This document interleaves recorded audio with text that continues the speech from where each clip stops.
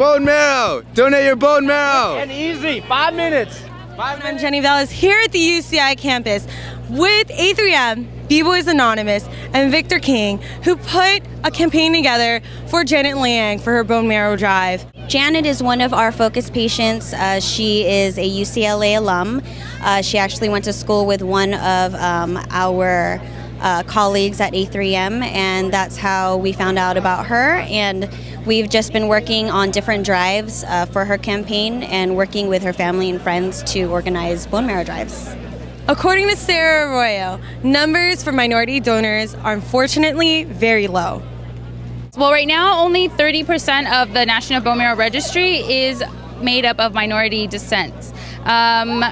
So specifically, there is 8% African American, 9 to 10% Latino or Hispanic, 7% all the different Asian communities, 0.1% the Pacific Islander community, and 1% Native American, and 3% multi-race. So if you're any of those, they're especially in need. And also, this is a personal mission for Sarah because Janet is a very good friend of hers. I met her my freshman year of college. She was my roommate's best friend.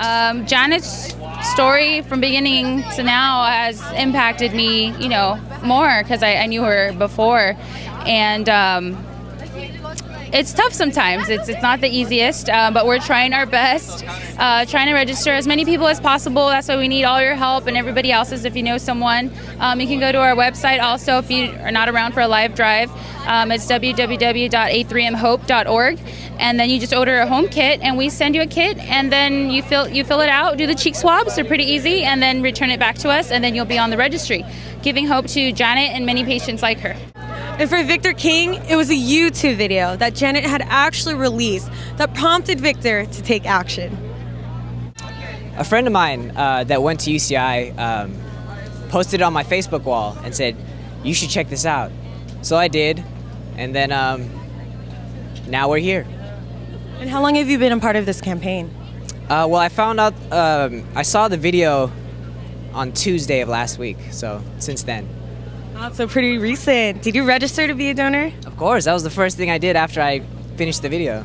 Could you tell me a little about the process? Did you have any fears about this? Well, the only fear that I had about the process was that Janet would not find the right match. That was the only thing I was afraid of. Everything else was subsequent, you know, and like, so what happened was after I saw the thing, I just went directly to my, first I Googled how I could help, like how I could donate, and I found one in LA, and I just drove there just right away. I didn't even bring a jacket, I realized afterwards.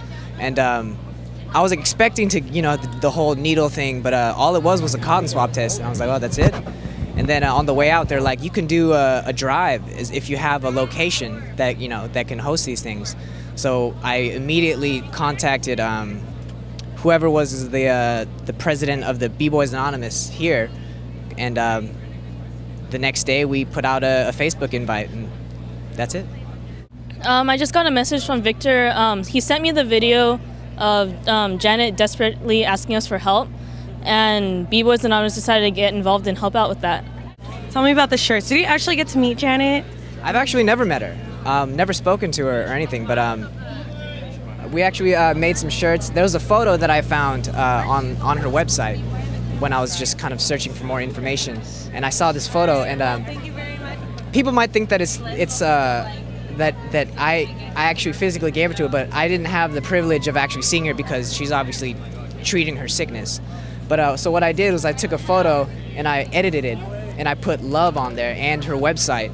So it's basically saying, it's saying a lot to me, because it's saying it's just hope, you know, and I tried to make it as selfless as possible, but because usually on the love things I always tag my signature, but instead of that I put helpingjanet.com, which is the website for more information, and 100% of everything is going to go to Janet. I'm not even going to cover the cost, you know. It's about, I don't know how many shirts are there, but there's over $2,000 worth. And after the drive, I'm just going to give it to the Marrow Drive people and say, whatever you make, just give it to Janet. And that's it. My name's Doris. Okay, and what year are you at UCI? I'm a third year. Okay, and why did you decide to donate today? Well, I had a friend who died of brain cancer in freshman year of high school, and like I don't think there's much help for that, but like my friend told me about this and I thought that I should come and register and just help if I could. And it said like someone of Chinese descent would be like a better match, so I thought I'd just try. All right, Victor King, do you have any last shout outs? Shout out to Janet Liang. I read that you wanted to be a teacher, that you studied at UCLA to be a teacher, and in somewhere you wrote that you'd be afraid that you'd never be able to do that. But know that you've already taught me and thousands, if not millions of lives that there are more important lessons to be learned outside of the classroom than inside the classroom. For more information on the A3M Be the Match campaign, visit bethematch.org. This is Jenny Valles reporting here at the UCI campus for the Save Janet campaign.